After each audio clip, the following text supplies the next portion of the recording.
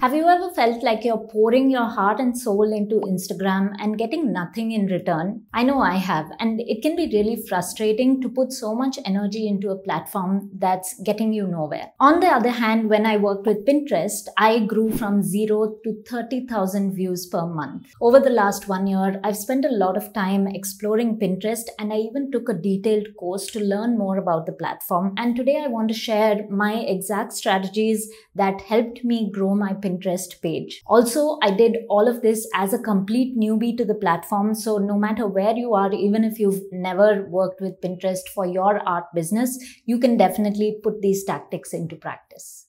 Step 1 is to set up your profile for success. I know that sounds like something that's very obvious, but it's a step that should not be ignored, especially with Pinterest. Firstly, make sure that you sign up as a business account and not a personal account on the platform. Then the next step would be to claim your website or your websites if you have more. You can claim your Etsy site, your website, and you can also claim your YouTube accounts. This way you'll know when Pinterest is directing traffic to you. I have 2 different domains that I use for my business, so I claimed both of them on Pinterest. When you're setting up your profile, make sure you use a really attractive profile photo as well as a cover photo, both of which should help people get to know your brand a little better. You could of course use a logo, but I personally prefer using my own face as a cover photo because it feels a lot more personal and inviting. On the cover photo, I like to showcase my art so that when people come to my page,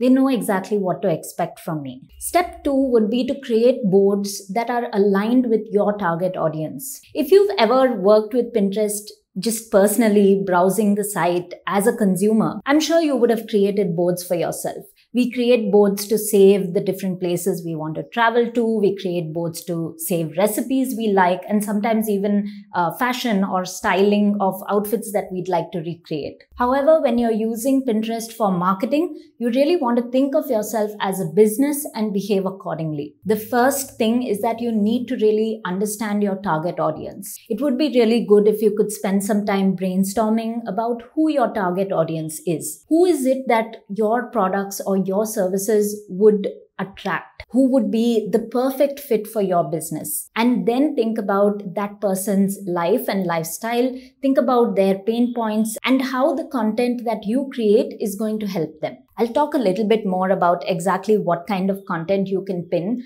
but for now, just think about the different boards that you'd want to create. I'd recommend starting off with about 5 different boards where you would predominantly pin original content, that is content that you are creating for the platform. And you can have 2 or 3 other boards where you pin existing content, which is meant to showcase who you are and who your brand is. This is kind of similar to what we first spoke about pinning content about travel or fashion or the things that you're interested in. I'll show you my own Pinterest page as an example.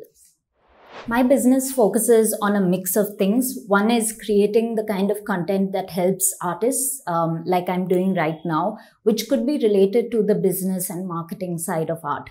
But I also have gouache courses that I offer. So that's another segment of my audience that I attract. And I, of course, have my own art that I create, which I sell as originals, prints, or products. So you could think about your own business in terms of what are your different offerings, and maybe each of them have a different target audience that you want to attract, and you can create your boards accordingly. So for example, I have one called Gouache Art for Beginners, Easy Painting Ideas. And this is where I pin anything to do with simple gouache tutorials that I put up on YouTube, or also the courses that I create and offer to my audience. Then I have one called Gouache Art by Shivani, which is of course meant to showcase all of the original art that I create. Again, these are all original pins that I'm pinning onto the platform. None of these are other people's pins that I am pinning. Now, when we look at the other kinds of pins I mentioned, which is pinning existing content from the platform, again, I'm trying to be a little strategic about showcasing my brand and also attracting the right kind of audience. So if you know me at all, you know that bird art is predominantly what I do. You can see it on the wall behind me as well. So of course, I have a board for botanical and naturalist art inspiration. This serves as a place for me to gather my inspiration, but it also serves as a way for me to showcase to my audience that this is the kind of stuff that I am about and this is the kind of stuff that interests me. Similarly, I have an entire board where I just save images of birds, which I refer to from time to time for my art.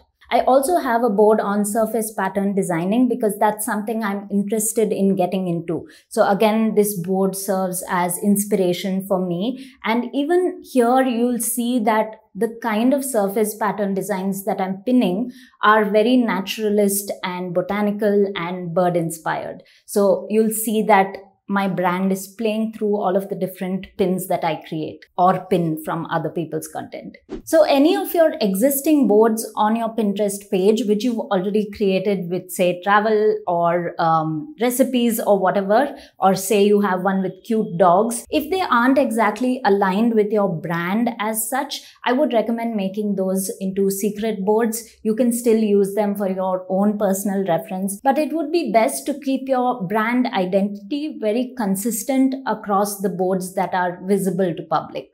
The next step is that it's important for you to have somewhere to direct people to. On Pinterest, what's really important is that you start getting clicks that you are converting into leads or traffic for your business. So the ideal thing would be to have some sort of blog on your website where you are directing people to. That could be the source of the content that you're creating for Pinterest. You could even direct them to your YouTube page, for example, or you could even pin your Instagram posts onto Pinterest. But what's going to bring you the best results is if you're creating art or selling art prints, for example, you could pin images of the art and the prints that you offer from your website onto Pinterest so that anybody who clicks on it is being directed to your print listings and they could choose to purchase it. You could, of course, also direct to your Etsy page, which is something that I do. Initially, I didn't have blog posts on my website for hosting all of my content.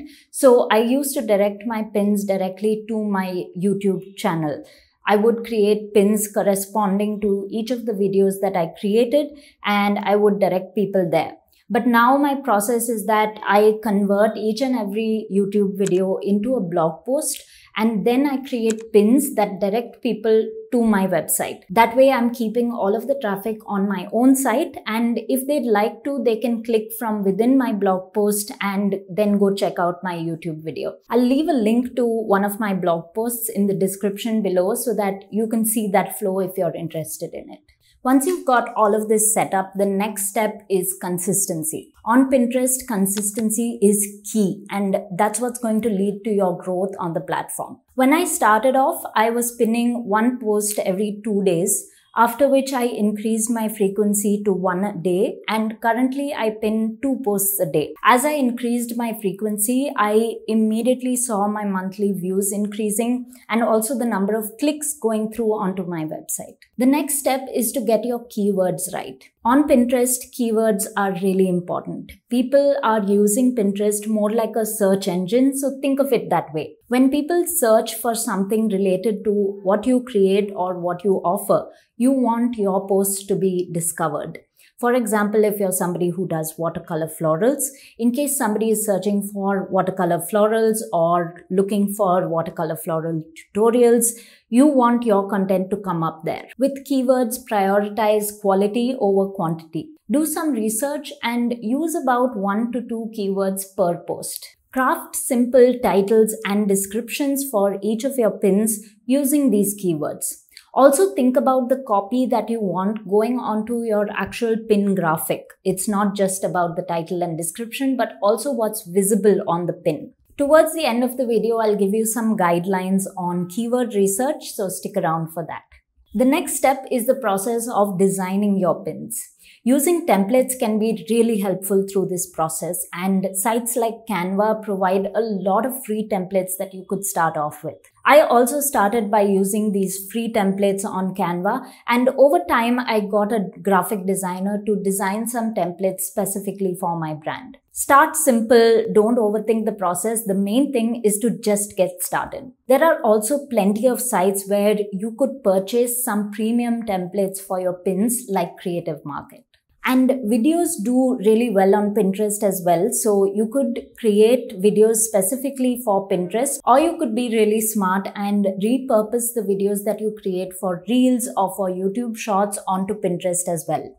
Try to make the most of the content that you're anyway creating. Many times I also use my Instagram photos that I click and I just add them to some kind of template, add some text on it, and it's ready to be posted on Pinterest. So let's now talk about keywords. Based on what you create and what you're trying to sell, there could be some obvious keywords that come to mind. Like, for example, mine would be gouache art for beginners, because I create a lot of videos teaching people how to do just that. But a little bit more digging will help you get some more specific keywords that can be really helpful and can help you grow on the platform. An easy way to do this is to go to your own Pinterest home feed and use the search bar feature on Pinterest itself. Now, when I type the word gouache, for example, there are a few keyword ideas that come up, like gouache painting, gouache art, just gouache, gouache illustrations, gouache portraits.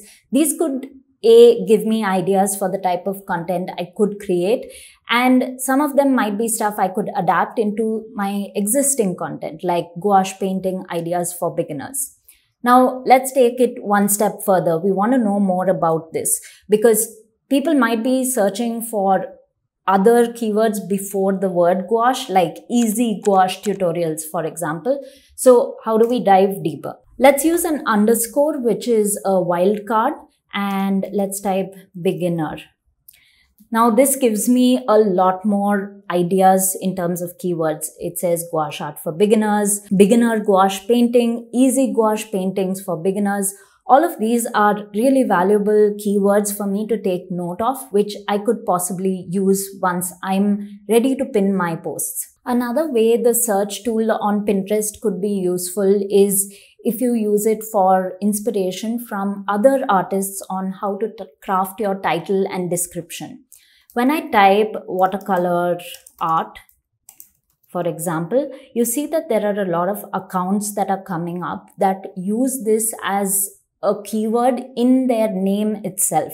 Again, when you look at my page as well, I've not just put my name, I've also used Naturalist Gouache Art and Business Educator. That way, if people are looking for gouache art, I'm quite sure that my name could also crop up. Then I also use it in the description because I'm also interested in color mixing. So I've made sure to include that keyword. And I also wanted to include the business side of art, which is why I've included this as well. Another place where it's important to use the right keywords is in your board descriptions. Again, these are things that can help your board or your pins come up when people are looking for specific keywords. Ever since I started implementing all of these strategies that I mentioned to you, I saw a lot of growth on the platform. And to be honest, most of this is very beginner friendly, very simple stuff that you can start doing from today. The goal is only to commit to it and to be consistent. To help you in your own Pinterest journey, I've put together all of these tips into a free workbook in the form of a PDF, and you can download it via the link in the description. I'll continue to share my experiences with you as I explore Pinterest in more depth. Over this time when Instagram has been frustrating, another really helpful platform to market my business has been email marketing. If you're interested in knowing more about that, be sure to check out this video right here. Thank you so much for watching. Feel free to drop any questions you have in the comments below. I'll see you next time. Bye.